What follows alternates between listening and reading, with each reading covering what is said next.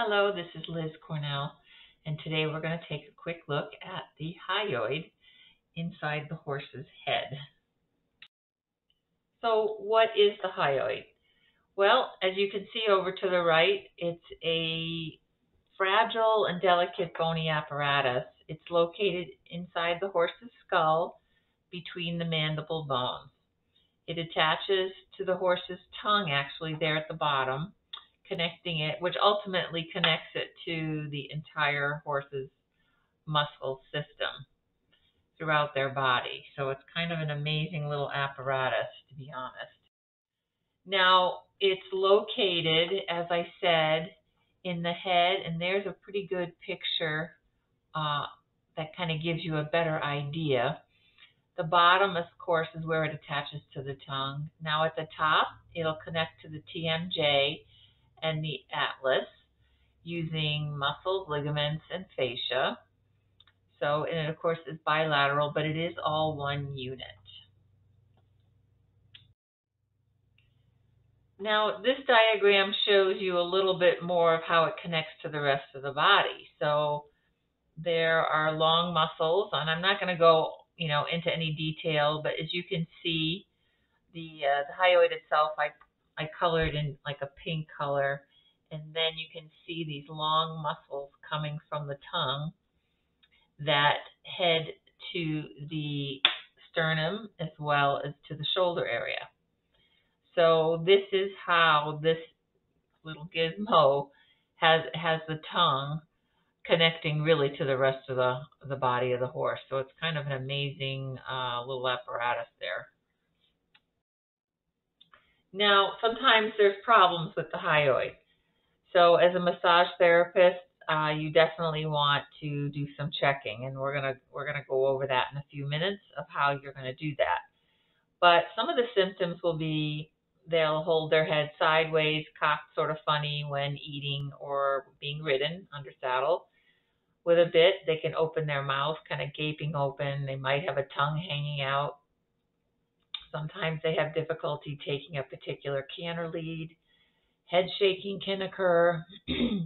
They can be better on one rein than the other, turning, for example. Difficulty softening the bit contact. In dressage, of course, we want a nice, chewy, soft contact.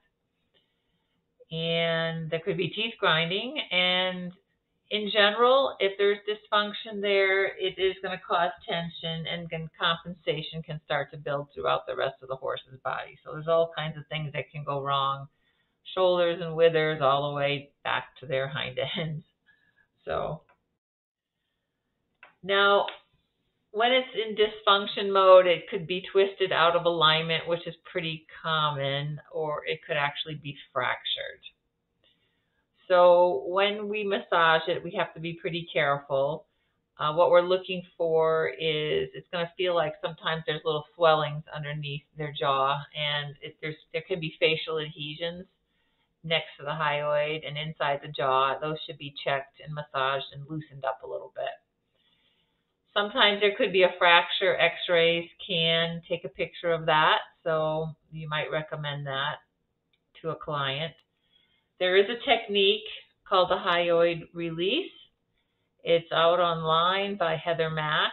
She gently pulls the tongue, and it gets into like this weird rhythm where the tongue goes back and forth, but you have to grab it with your hand. It's a technique. It can be a little bit risky. You could injure something. You could, twist it worse, I guess, but it seems to be something she recommends you can try. Another therapy we can use is the red light therapy, and that can help heal it as well.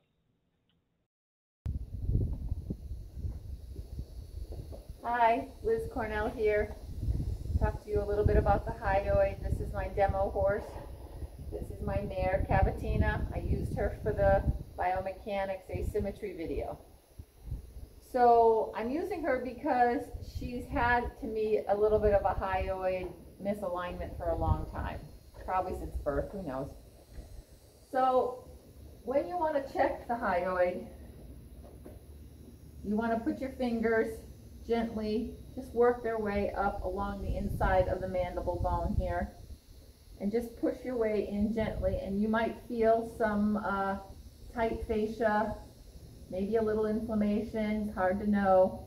But you just want to kind of loosen all that up. Those fascia adhesions might just need to be a little bit loosened up.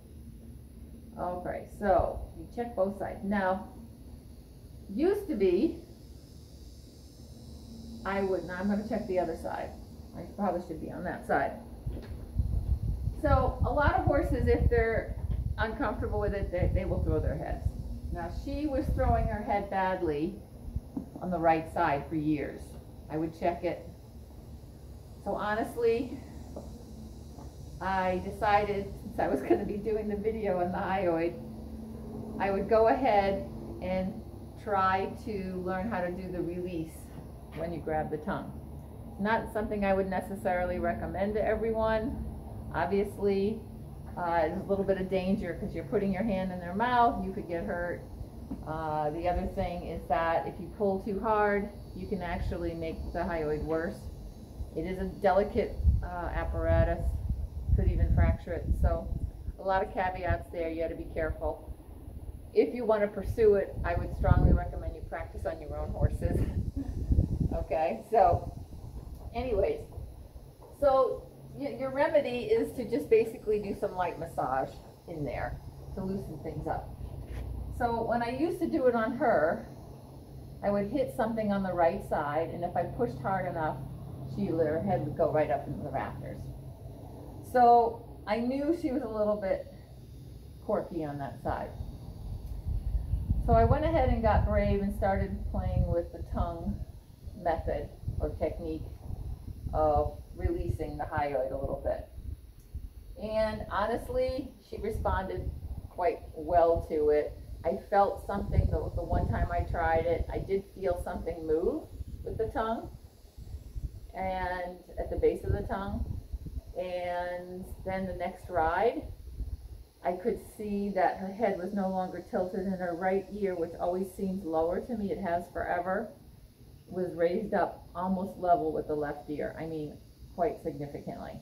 So that was an exciting revelation for me, because I always felt when I flexed her right, her head was cocked down a little bit. And no one ever said anything, no trainer, no one ever said, but from above, I could see it was happening. So it's not like it was a fault someone ever picked on, it's just picked up on. It was something I could see from above, and it drove me nuts. So that's actually better. That's almost totally level when I flex her right. So whatever I did that day with the tongue pulling technique helped her out. It was like, wow, okay, I guess it can work. So I'm going to go ahead and show you what I did. Now I'm taking her off the cross ties because, or at least on one side, because if she does decide to throw her head, I don't want her to, panic and break the cross ties. She hasn't done it in a while, but she can do it. I do carry sugars, and after I do some work with the tongue, I do give her a sugar as a reward. And so, let me just see, I'll show you briefly. Oh, there we go. Oh. Come here. There, so I'm going to just let it go. See how it goes back and forth?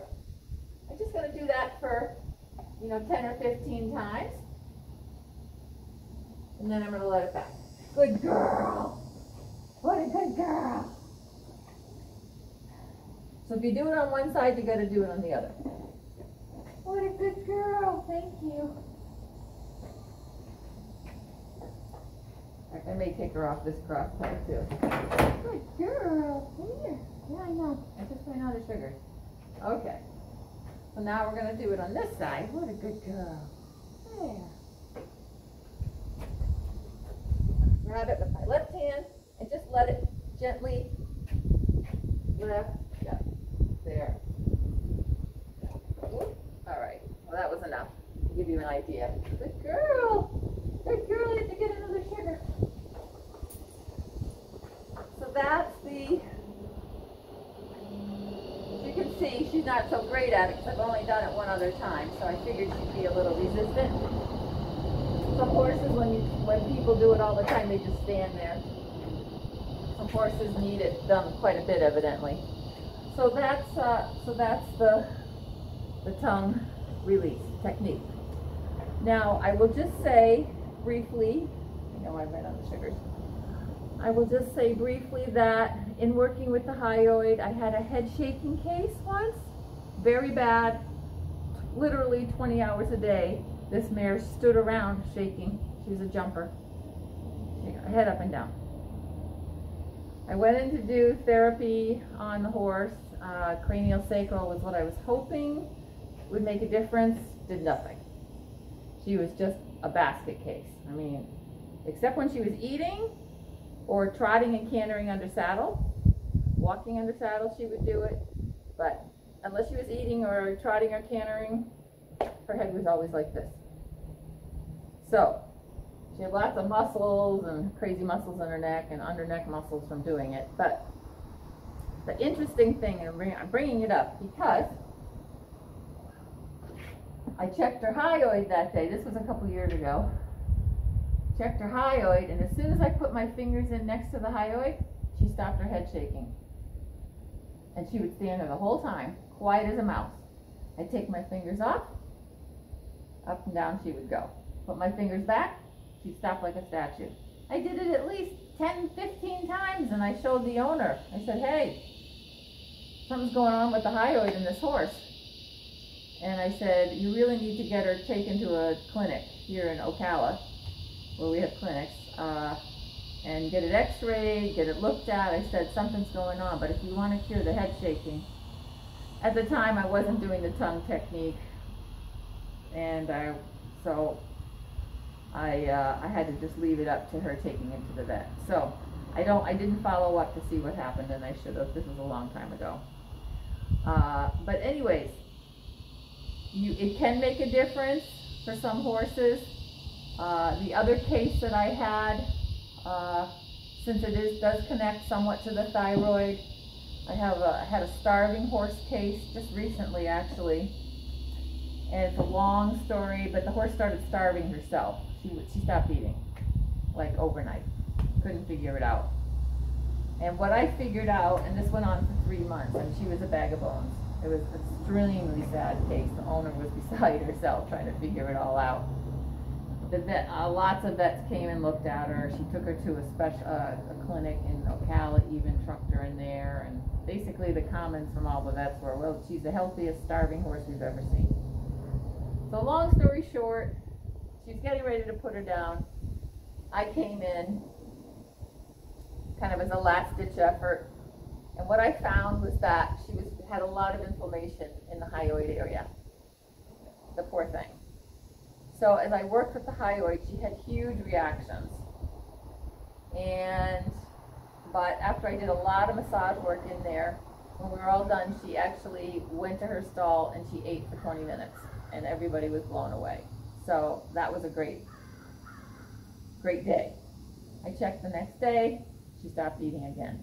I went back, massaged the hyoid a little bit more, and she ate for 20 minutes again after I was all done. And then, boom, she stopped eating after that. So she did eat, like, a couple things. So what ended up happening is I had my vet come and he took x-rays, because I said, just check the hyoid, I don't know what's going on. But the other thing I did find in the thyroid area here was some inflammation. That was the other thing I found that first day, which I showed to my vet. So we ruled out the hyoid because that was clean. He took x-rays and it was fine. He was also looking for a TMJ fracture or something too. And then in the end, he did a test on her thyroid, because the blood work testing she had done for cancer was all fine. And in the end, her thyroid was off the charts low. So she needed thyroid medication. So that's what ended up happening. But it was all interesting in this area. It was interesting since the hyoid does work in conjunction alongside the thyroid. It's so close that after I would work with this, she'd start eating. It was kind of crazy. So in the end, we couldn't save the mare because even though her thyroid was off the charts, she still didn't really want to eat, even after the medication that she went on. So she was recently put down, which was sad. But the owner did everything she could in that case. And so another hyoid case that I had, I'll just briefly mention, was a mare that was going around with her tongue hanging outside of her mouth when she was ridden. I was driving the owner crazy. So I went in and I was like, wow, she had a lot of inflammation underneath there, a lot. And no amount of my massaging was going to get rid of all that inflammation. So I said, you better get a vet. And basically, the vet wasn't sure what it was, but they basically put her on antibiotics. So it was some kind of infection that was going on in there. And this had been brewing for months. This wasn't like, this had been going on a week. It had been going on for months. And so it literally took a lot of antibiotics, but it took about 6 months, she told me later, for the tongue to go back in. But it was really some kind of infection in there. So that was another case. So that's it for the video, and best of luck. Let me know if you have any questions.